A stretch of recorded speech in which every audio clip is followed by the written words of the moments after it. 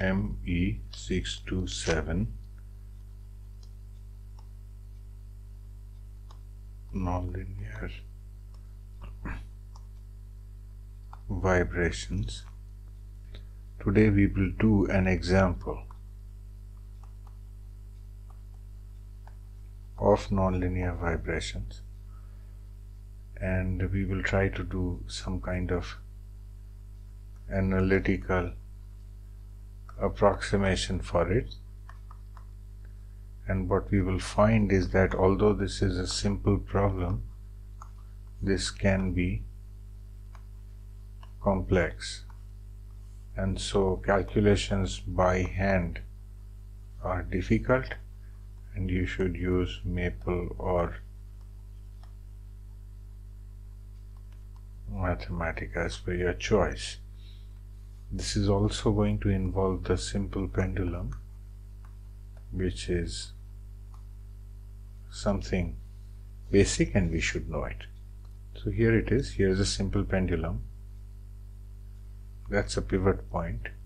This is a wall. This angle is theta, that is L.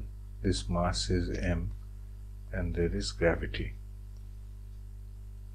What we will do is we will take a unit vector ER in this direction and a unit vector E theta in this direction.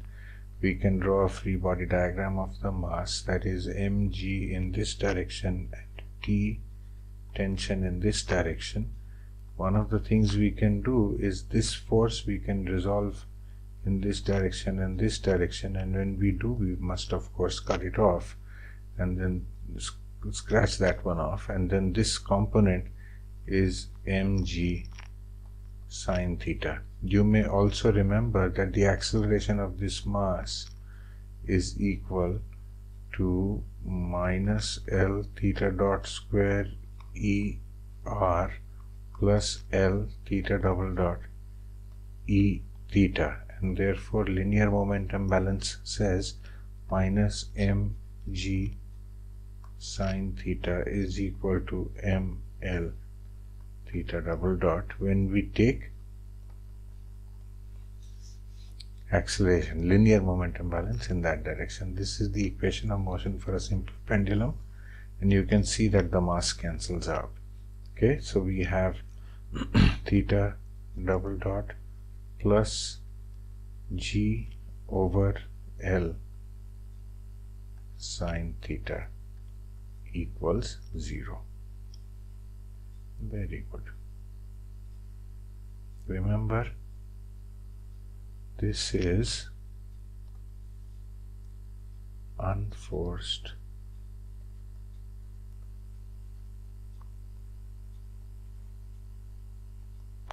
undamped. All right. This pendulum has three kinds of motions. One is you release it at some angle that is not vertical, and then it oscillates to a symmetrical position and then goes back again. This is the oscillatory solution.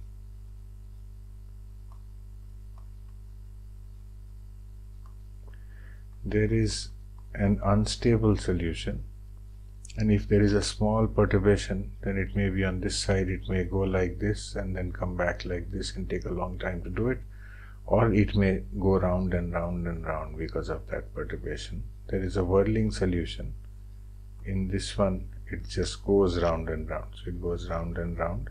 It is slow here and fast here, but it has a whirling solution. Okay, we are interested in these solutions. In particular, we are interested in the initial condition. Theta at 0 is equal to theta 0.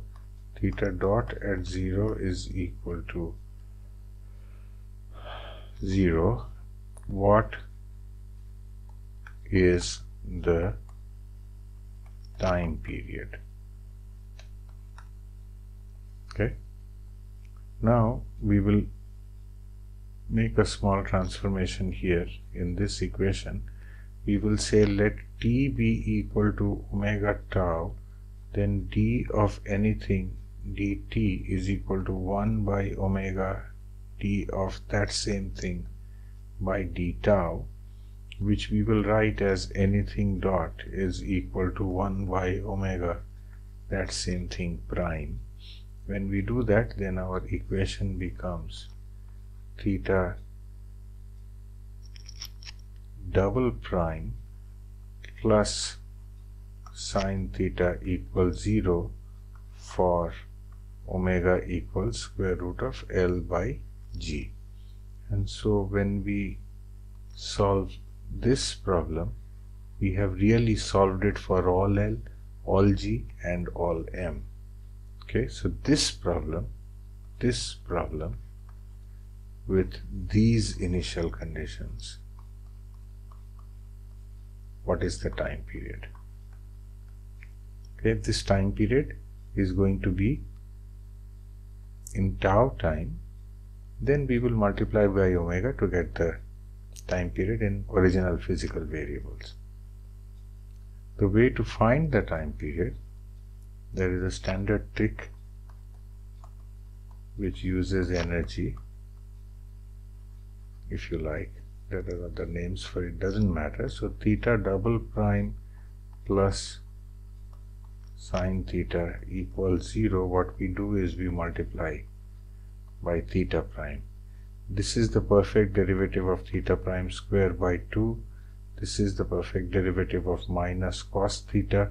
Because we have integrated, there is an integration constant. By initial conditions, that constant is minus cos theta 0. Theta prime therefore is equal to plus or minus the square root of 2, the square root of cos of theta minus the cos of theta 0. Why plus or minus? Because theta itself has an oscillatory solution, and so there is a phase when theta is decreasing and there is another phase when theta is increasing. Okay. Now, although we started here, we can come to this part of the solution and we can do an integral over this part. This time period is t by 4. During this phase, theta goes from 0 to theta 0. Okay, therefore we use blue, d theta by the square root of cos theta minus cos theta 0 integrated from 0 to theta 0 is equal to the square root of 2 t by 4. This is what we are going to try to find. To find this integral actually does not have a closed form solution, and the best way to do it at this time is to go to maple.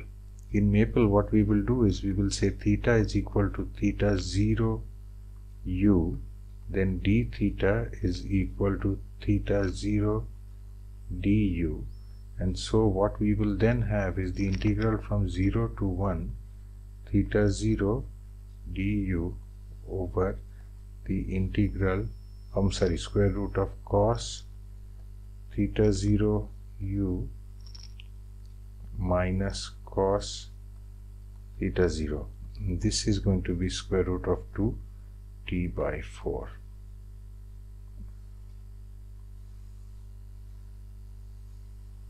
Now let us go to maple, and here is maple, and I am going to start here by saying f1 is equal to 1 by the square root of cosine of theta 0 times u minus the cosine of theta 0.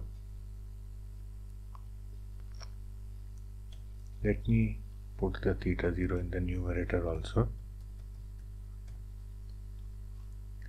That's f1. This has to be integrated from 0 to 1. Let me show you that maple can actually do a lot of integrals. For example, 1 by square root of 1 minus u square.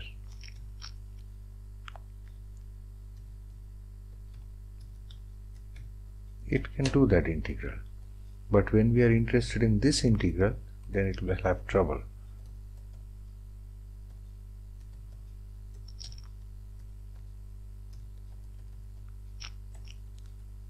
U equals 0 to 1. So it wants to know various things. Let us not mess with that. So we'll come here and comment this line out. And we will come here and then we will say, let's expand the integrand.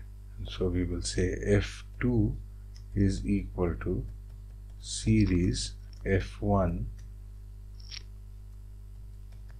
theta 0 equals 0. That means small values of theta 0. Let us go to this order. And when we do, we have found one leading order behavior, then some other complex term which you can possibly simplify, but we won't bother, times theta 0 plus something theta 0 to the power 4. We want to drop this thing here, and the way to do that is to say convert to a polynomial. This is just maple syntax here. When you do that, it gets rid of that other term. This one can be integrated, u going from 0 to 1. So we will say integrate f2 u equals 0 to 1. When we do that, we got an answer here. We will say eq is equal to this previous is equal to square root. This equal to has a colon equals. That means by define. That will be a defining. This is the previous result. This eq, this equal sign is something in maple. It's just a symbol. It means we're dealing with an equation. Okay, square root of 2 times t by 4. Okay, so now I've got that, and I say solve that for t. Okay, now if I take the 2 pi common, then you see that it is 1 plus theta 0 square by 16. Okay, so if I go back here, what I will write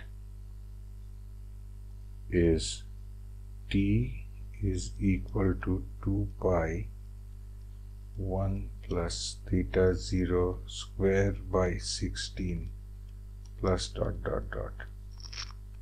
Okay, that is the answer I've got. How accurate is it?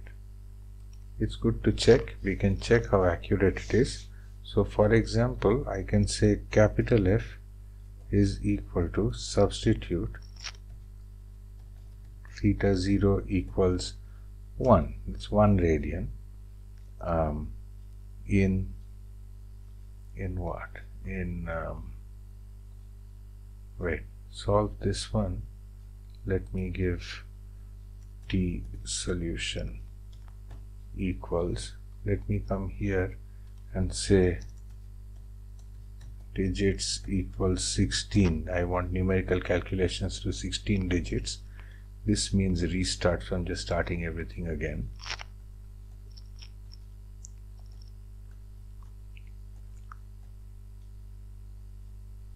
Now I go to F1, and there I am substituting theta 0 is equal to 1 in F1. Then I say integrate f u equals 0 to 1. Okay, so it is giving me something. This is some elliptic function. I have to evaluate it numerically. So, well, maple will do it for me. It will give me an answer, right? This is equal to square root of 2 times t by 4. So actually I will come here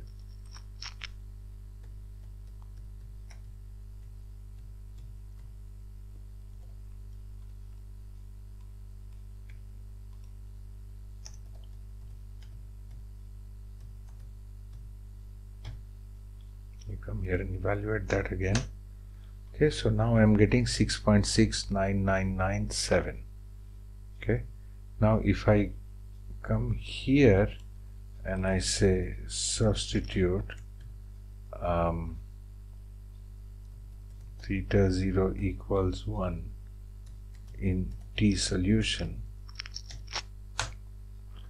we've got a slightly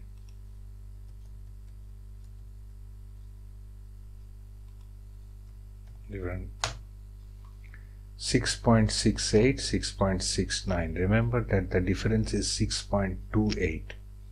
I mean, the difference is from 6.28, right? 2 pi.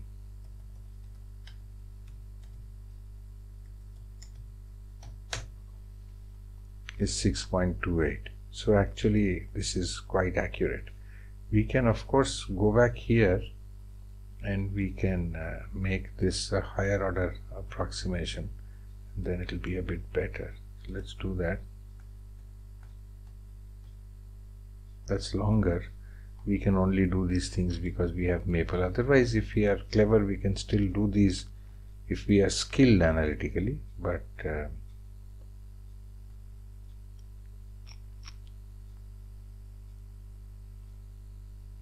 so now you see this is the exact answer essentially, and this is the T-solve, this is the series answer. Now we have 4 terms and now it's a lot more accurate. Okay, so this is the sort of approximation we can make if we make a straightforward attempt, but there are going to be other things we will study. We could also take a MATLAB approach, and you will be doing that in some cases. So in MATLAB what you would do is you will choose theta 0 numerically, then you will integrate and that will be theta 0. You don't want to detect the point of 0 slope, but there will also be a theta dot curve